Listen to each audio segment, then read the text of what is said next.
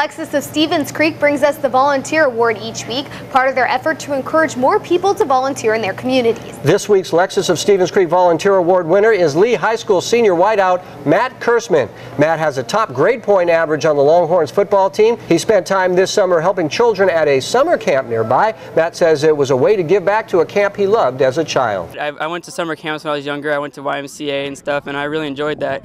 I really looked up to the counselors, and I wanted to give back and teach the kids and stuff and let them have the same experience I did.